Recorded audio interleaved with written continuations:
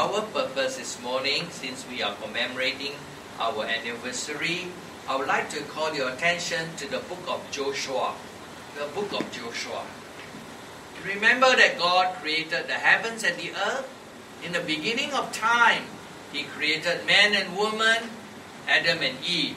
And how He made a garden in a part of the world that was in a region called Eden.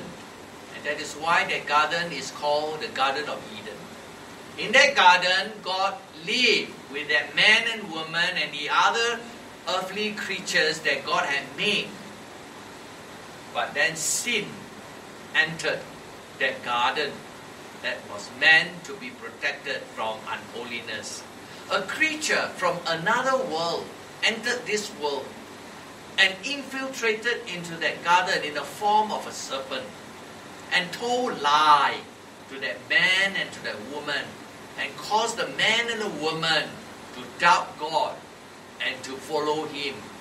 When sin entered that garden and man and woman became sinners, God chased them out from that garden because God cannot live with sin. God is perfectly holy. But God promised the man and the woman that He will provide an atonement. Someone will come and die for them in order to take away and wash them clean from their sin. And the day came when Adam and Eve was chased out of that garden. We come now, brothers and sisters, to the time of the universal flood. Men and women populated the world, and after many generations, there were so many people across this world. And you know what? Because they have already descended from Adam and Eve, all of them were sinners. And you find that this world became a very violent world, a lawless world, a wicked world. So wicked, so violent, and so horrible a world that God said the time has come to destroy this world. Because those who would want to obey God find themselves threatened. They cannot live in this world because nobody wants them to be part of this world. They were threatened with their lives. And so God sent a universal flood. Only Noah and his family were preserved. You find ourselves now in that world. That is why we are told just recently in our newspaper that scientists has discovered that on top of Mount Everest, the tallest mountain in the world, Mount Everest, on top of Mount Everest, scientists discovered, after the melting of the ice, that the top of Mount Everest is actually made of marine clay. You tell me, the highest mountain, how come the material up there is actually marine clay? You know what's marine clay, right? It means the top of Mount Everest. Mount Everest was once upon a time, long, long ago, down in the ocean. How did this happen? Of course, the scientists say, wow, there were movement and this, that. But the Bible tells us, Noah and the universal flood. So, brothers and sisters, you come to the time of Abraham. And God promised Abraham that the Savior will come through his family. That is why the Savior is known as the seed of Abraham. After a few more generations, you come to the time of David. And God loved David. And God promised David that the Savior would be the seed of David. And how history continued to unfold until the coming of our Lord Jesus Christ, born from the family of David in the town that David was born in, the town of Bethlehem. But before all these things happen, you find that, brothers and sisters, the people of God in ancient time found themselves in the land of Egypt for 400 years. Why? Because you see, like you and I, they were disobedient to God. And God sent them to Egypt. and they were in slavery. Slavery become a picture of what it is for us. We are slaves in slavery to sin. They were slaves in Egypt to the Egyptian. When they left, they were given a leader by the name of Moses. But Moses, like everybody else, he died. His successor was a man called Joshua. And that's where we find ourselves now as you come to Joshua chapter 4. And it came to pass, when all the people had completely crossed over the Jordan River, that the Lord spoke to Joshua, saying, Take for yourself 12 men from the people, 1 man from every tribe, and command them, saying, Take for yourself 12 stones from here, out of the midst of the Jordan River, from the place where the priest's feet stood firm. You shall carry them over with you, and leave them in the lodging place where you lodge tonight. Then Joshua called the 12 men whom he had appointed from the children of Israel, 1 man from every tribe. And Joshua said to them, Cross over before the ark of the Lord your God into the midst of the Jordan River, and each one of you take up a stone on your shoulder according to the number of the tribes of the children of Israel, that this may be a sign among you when your children ask in time to come, saying, What do these stones mean to you?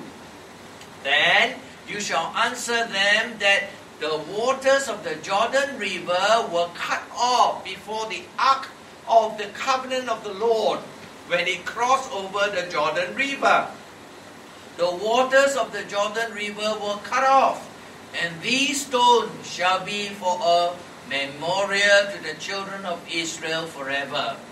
And the children of Israel did so, just as Joshua commanded, and took up 12 stones from the midst of the Jordan, as the Lord had spoken to Joshua, according to the number of the tribes of the children of Israel, and carried them over with them to the place where they lodged, and laid them down. Then Joshua set up 12 stones in the midst of the Jordan River, in the place where the feet of the priests who bore the ark of the covenant stood, and they are there to this day. So the priests who bore the ark stood in the midst of the Jordan River until everything was finished, that the Lord had commanded Joshua to speak to the people according to all that Moses had commanded Joshua. And the people hurried and crossed over. Then it came to pass, when all the people had completely crossed over, that the ark of the Lord and the priests crossed over in the presence of the people. And the men of Reuben, the men of Gad, and half the tribe of Manasseh crossed over armed before the children of Israel, as Moses had spoken to them. About 40,000 prepared for war crossed over before the Lord for battle to the plains of Jericho. On that day, the Lord exalted Joshua in the sight of all Israel, and they feared him as they had feared Moses all the days of his life. Then the Lord spoke to Joshua, saying, Command the priests who bear the ark of the testimony to come up from the Jordan River. Then Joshua therefore commanded the priests, saying, Come up from the Jordan. And it came to pass, when the priests who bore the ark of the covenant of the Lord had come from the midst of the Jordan River, and the soles of the priests' feet touched the dry land, that the waters of the Jordan River returned to their place and overflowed all its banks as before. Now the people came up from the Jordan on the 10th day of the first month, and they camped in Gilgal on the east border of Jericho. And those 12 stones which they took out of the Jordan, Joshua set up in Gilgal. Then he spoke to the children of Israel, saying, when your children ask their fathers in time to come, saying, what are these stones? Then you shall let your children know, saying, Israel crossed over this Jordan River on dry land. For the Lord your God dried up the water of the Jordan River before you until you had crossed over, as the Lord your God did to the Red Sea, which he dried up before us until we had crossed over, that all the peoples of the earth may know the hand of the Lord, that it is mighty, that you may fear the Lord your God forever. You find here a fantastic event.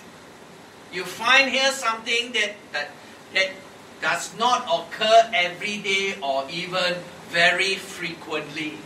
You find God performing it the second time. The first time was when Israel crossed the Red Sea. The Lord, by Moses, stopped the flow of the water so that his people could cross and escape from the Egyptians who were pursuing them, as though they were walking on dry land, even though they were walking through the Red Sea. And so here it happened again. The Lord stopped the flow of not the Red Sea this time, but the Jordan River, and allowed his people to cross a second time. Not one time only, but twice, to demonstrate his brothers and sisters that God has the power to do all these supernatural acts and events. You find the ancient people of God, they were commanded to remember this particular event. And how were they to remember?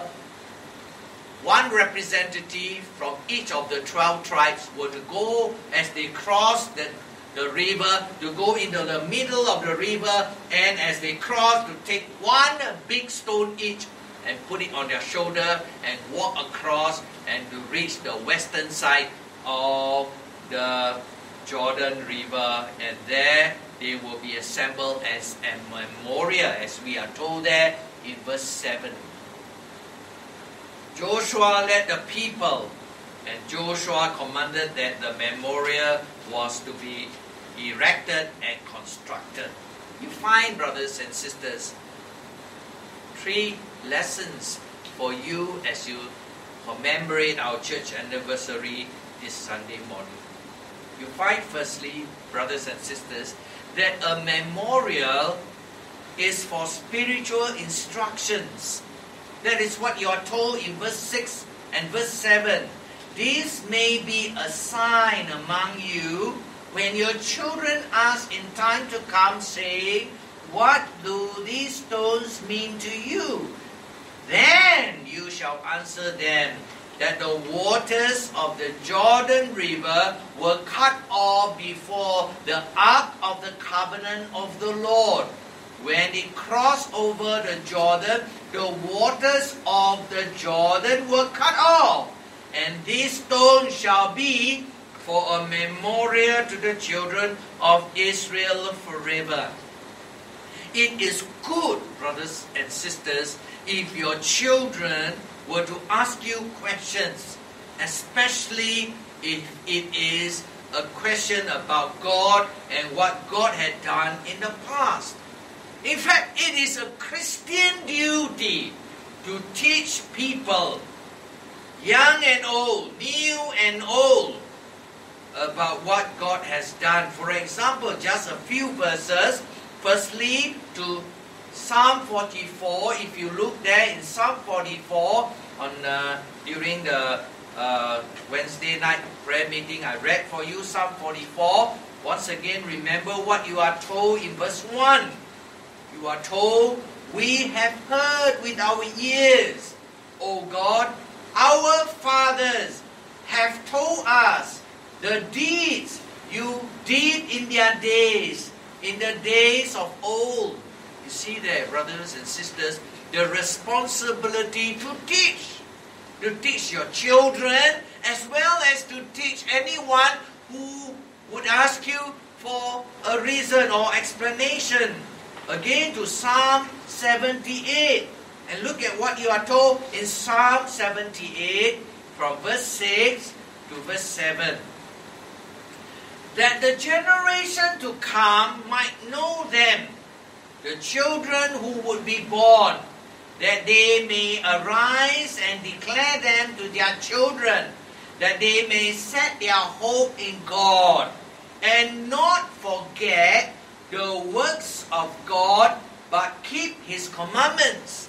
And so here, again, it is emphasized the responsibility to teach the new generation, the new people who join the church, people who are new to the Christian faith, and people who may be new to you, and they want to hear you are supposed to tell them.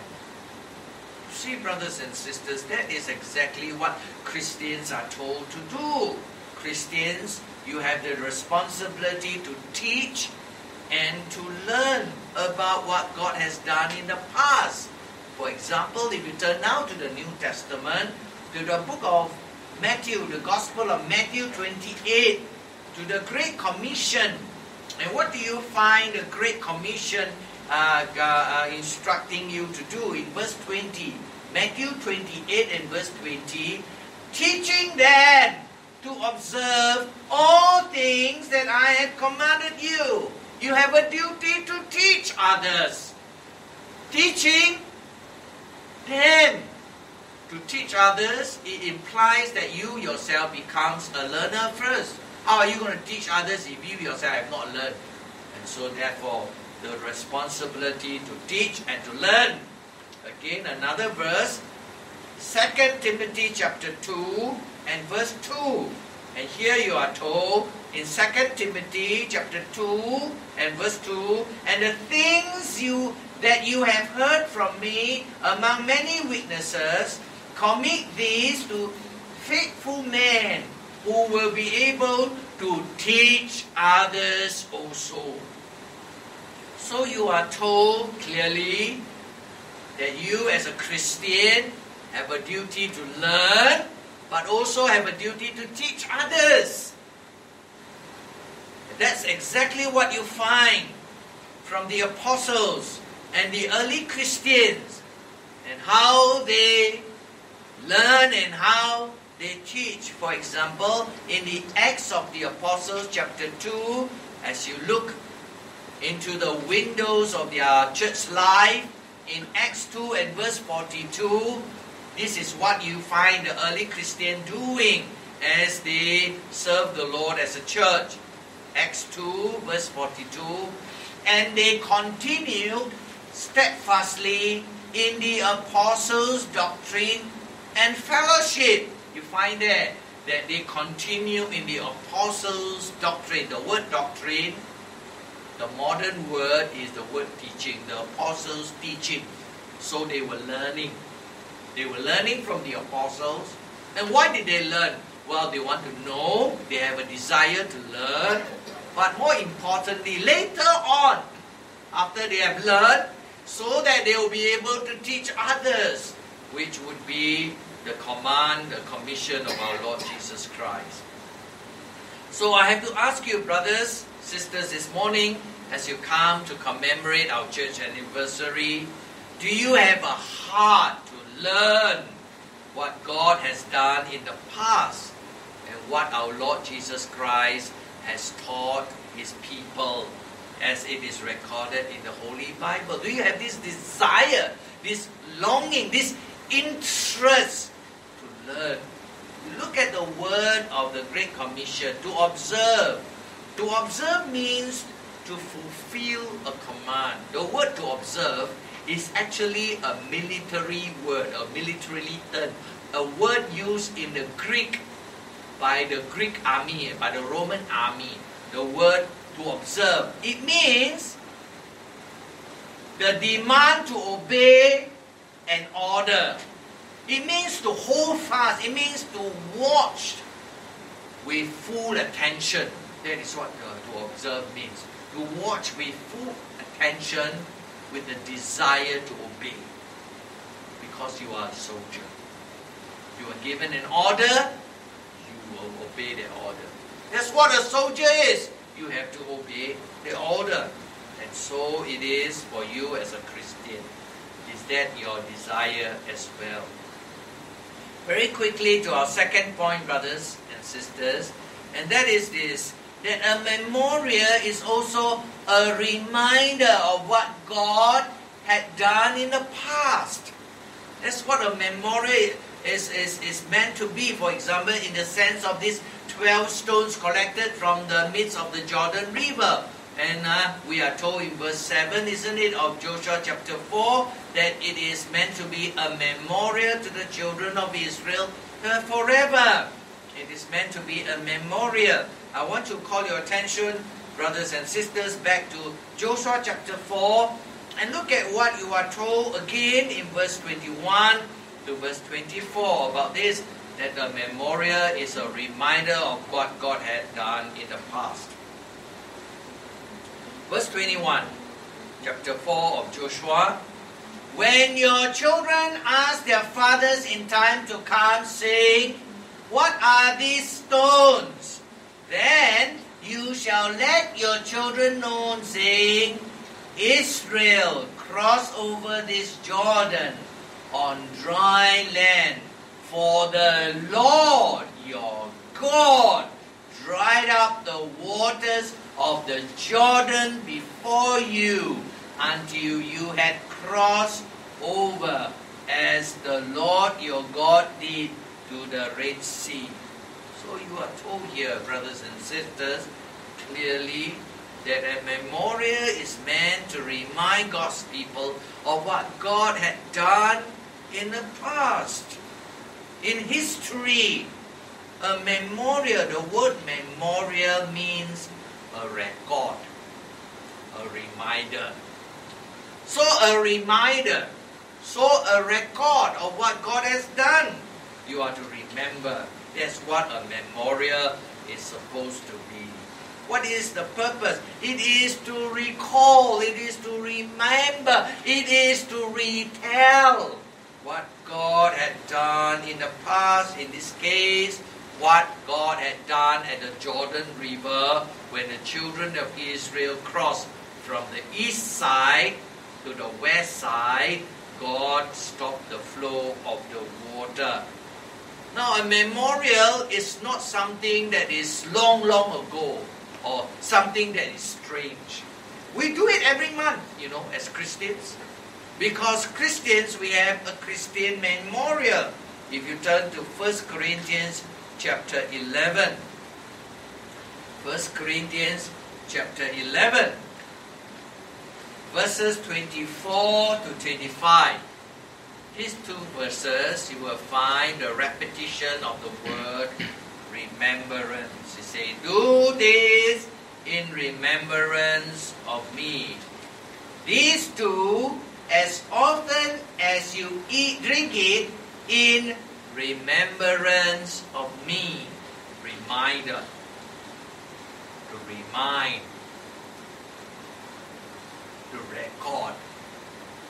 That's what we do every month when we partake the Lord's Supper.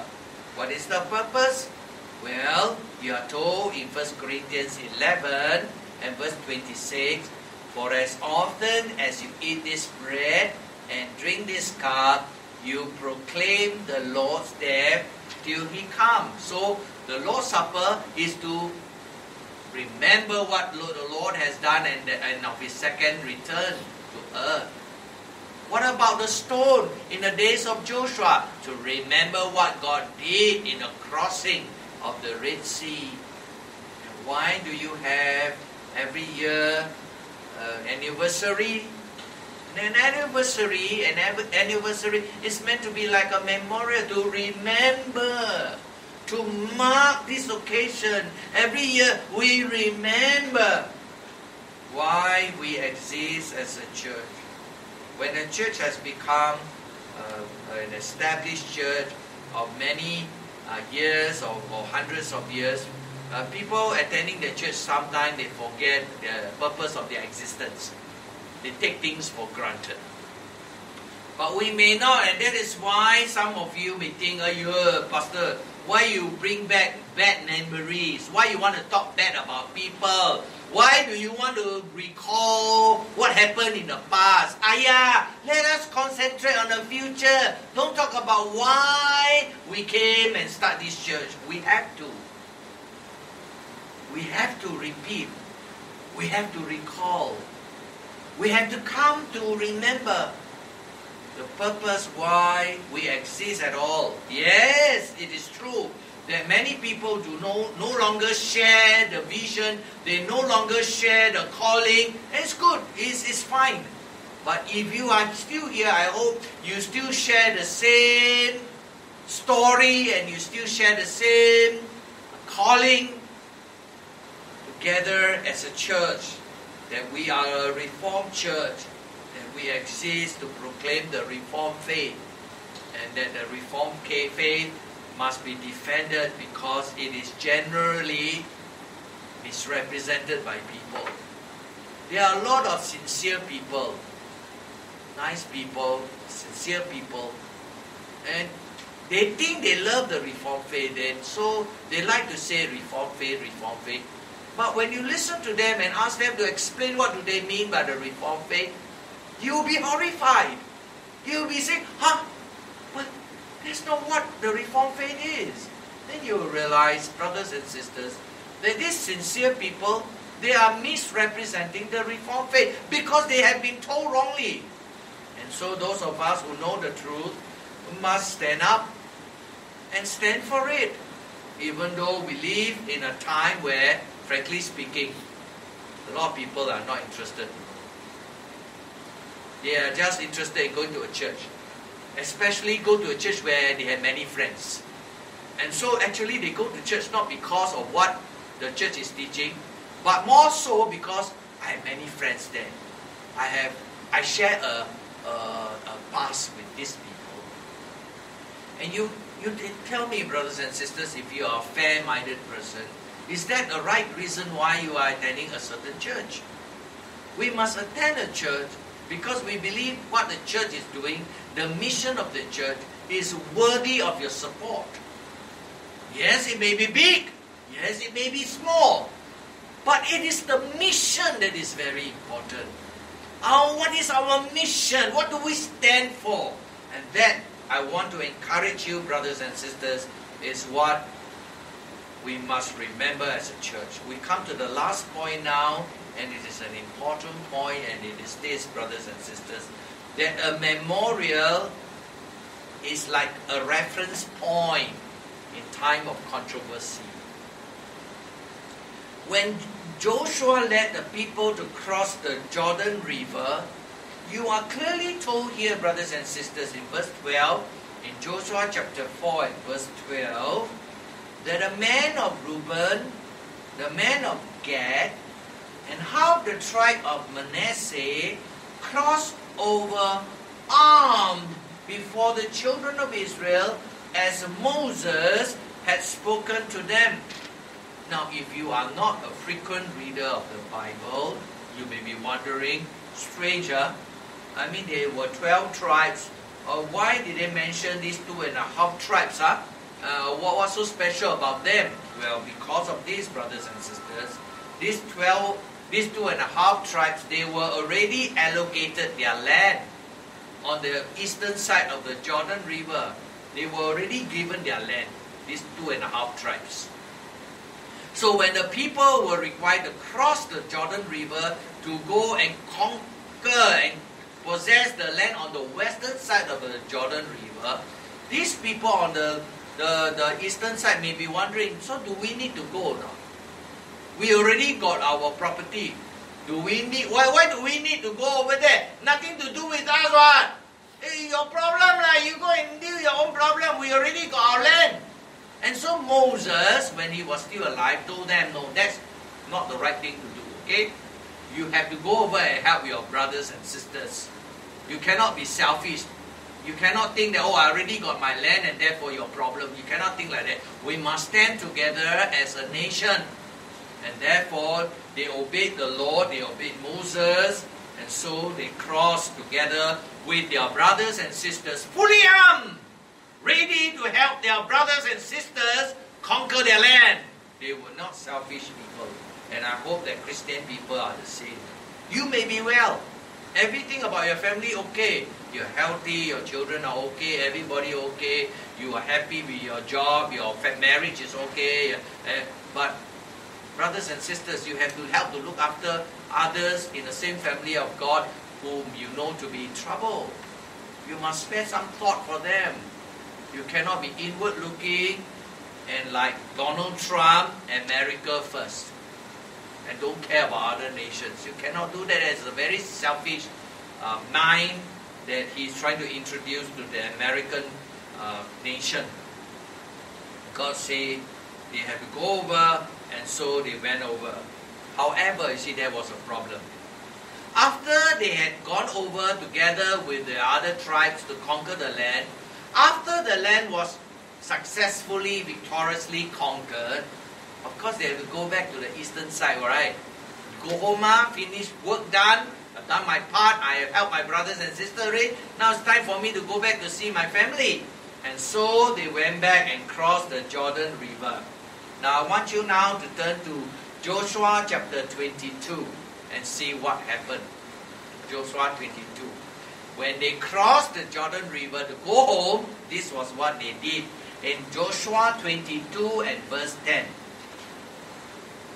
And when they came to the region of the Jordan River, which is in the land of Canaan, the children of Reuben, the children of Gad, and half the tribe of Manasseh, they built an altar there by the Jordan River, a great, impressive altar. And so, as they crossed there, about to cross over, they built this altar. Now, the rest of the people who saw what they did, we are told there in verse 16. Go there, chapter 22 and verse 16. The rest of the tribes saw it as a sign of treachery. The word there, treachery, means sin, means rebellion. It's the people was the people trying to do something, build an idol or what? So the people sent Phinehas, we are told that in verse 13. Phinehas, the son of Eleazar, the high priest, to investigate. He asked the people who built it, the 2.5 tribes, why did you do it? I mean, we have just successfully conquered the land. Now, we let you go home to your family, but why must you do this thing? What is your purpose? Now, look at how they explain in verse 24. Chapter 22, go down to verse 24. But in fact, we have done it for fear, for a reason, saying, in time to come, your descendants may speak to our descendants, saying, what have you to do with the Lord God of Israel? For the Lord has made the Jordan River a border between you and us. You, children of Reuben and children of Gad, you have no part in the Lord. So your descendants will make our descendants cease fearing the Lord. So, they say we build this just to remind you all, and to remind ourselves that though we are going to cross the Jordan River to go home, hey, this Jordan River is not supposed to be a separation to separate us from one another. No. We are separated by this river, but we are still one country, you know. And we want to make this impressive altar to be a memorial, to remind you and your descendant, and to remind ourselves and our descendant that look, this was what we did. We came over because of you. We are going over because we are going home after we have helped you. That was their intention, the purpose. Now, let's look at what we are told then in verse 26. Therefore we say, let us now prepare to build ourselves an altar, not for burnt offering, nor for sacrifice, but that it may be a witness between you and us, and our generation after us, that we may perform the service of the Lord before Him with our burnt offerings, with our sacrifices, and with our peace offerings, that your descendants may not say to our descendants in time to come, you have no part in the Lord.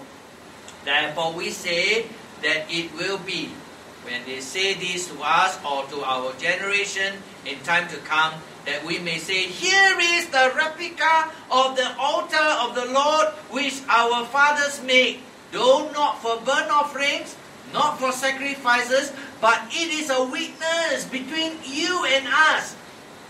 Far be it from us that we should rebel against the Lord and turn from following the Lord this day to be an altar for burnt offerings, for grain offerings, or for sacrifices, besides the altar of the Lord our God, which is before His tabernacle. And so you find the explanation given. There is a reason why we build this structure. It is meant to be a reminder. It is meant to be a witness. It is meant to be a memorial in case in future there is a controversy.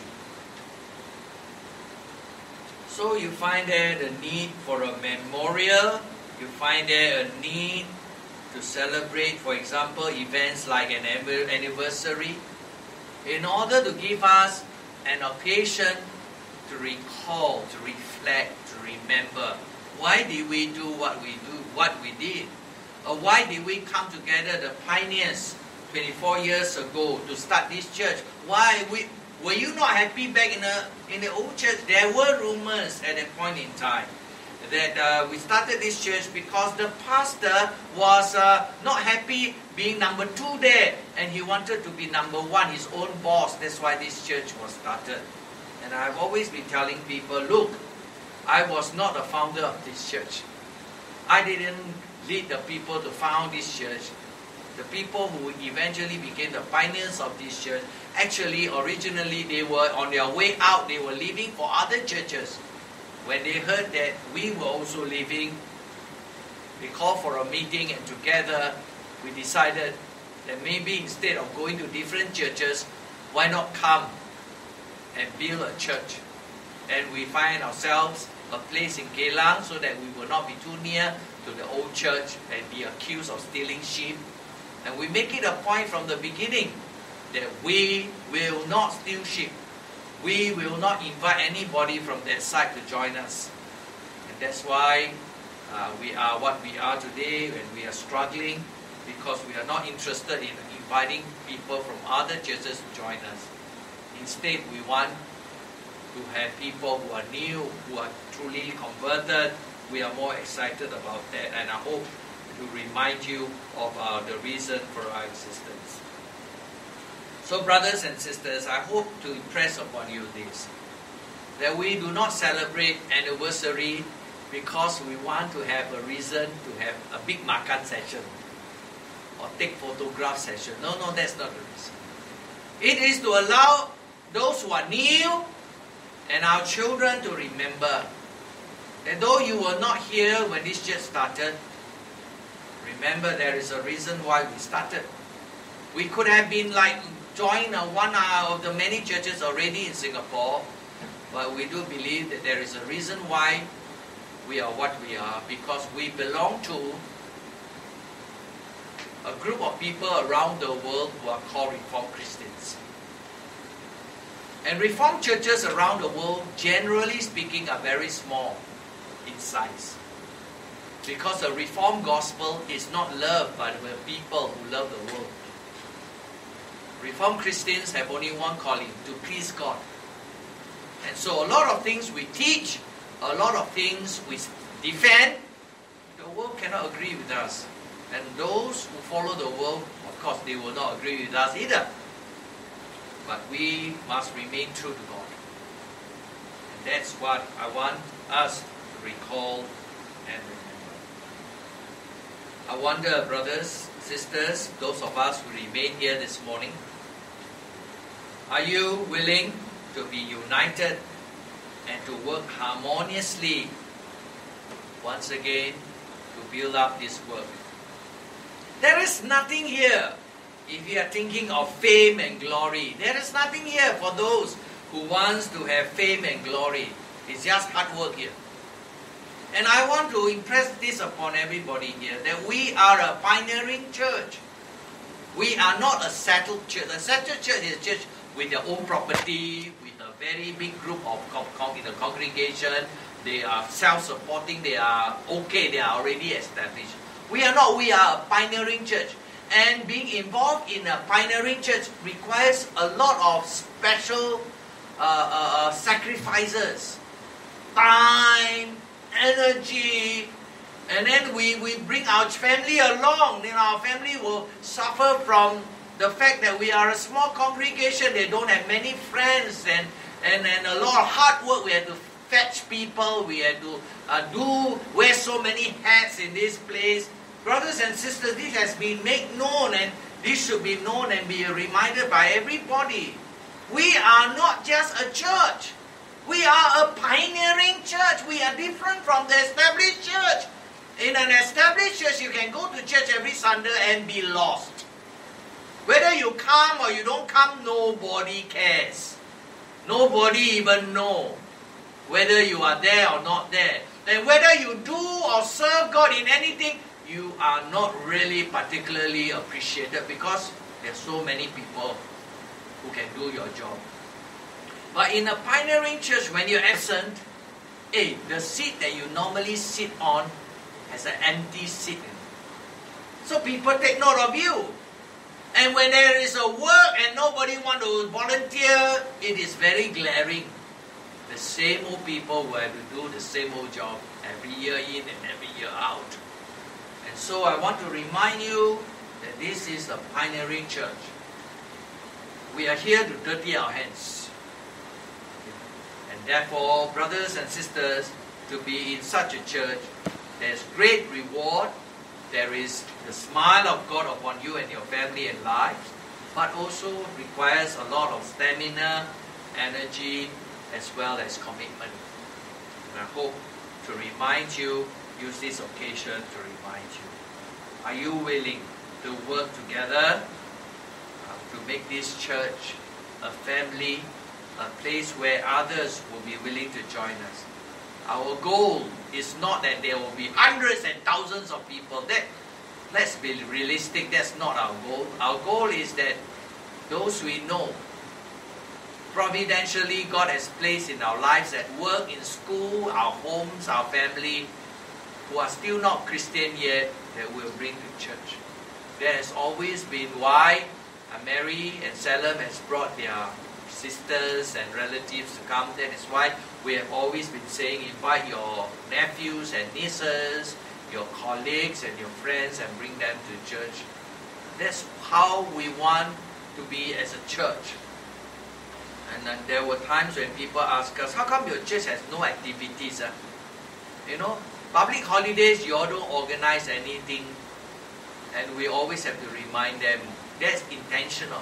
We are not a Bible Presbyterian church. A PP church, every holiday also got something going on, and people get so tired, so committed, and family members get so fed up that, hello, how come every time church, you don't even visit your father, mother?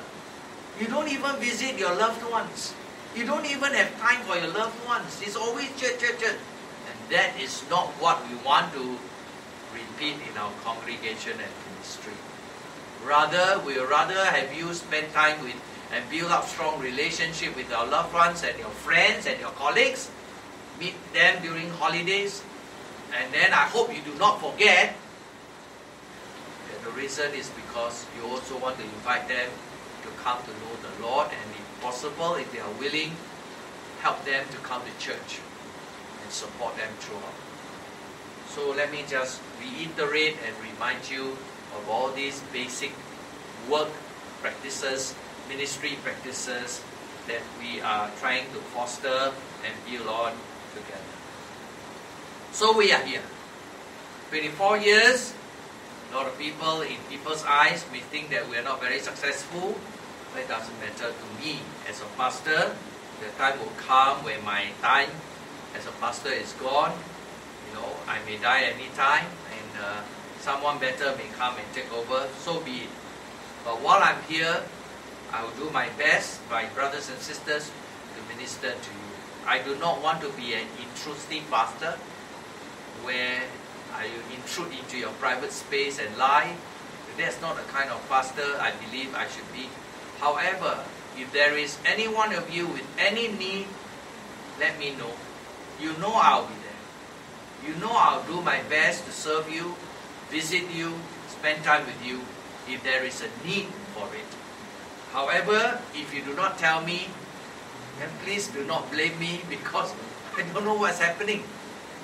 Because I do not want to be an intrusive pastor. There are some pastors who are very happy and they boast about it, that they know everything about everybody who attend their church. And they are very, they are like the Matthew Poll or the newspaper, that anything they call a pastor. Pastor, you know what? And he say, yeah, I know. But I don't think a pastor should be there. But a pastor should not be ignorant of the need of his congregation, because the congregation must let the pastor know, so that the pastor can carry them before God in prayer. So let's work together. You have your job to do, and I have my job to do, and let us together care for one another's spiritual well-being and pray for one another, and by the grace of God, let us harmoniously serve God together. We'll now stand together to recite our covenant of church membership.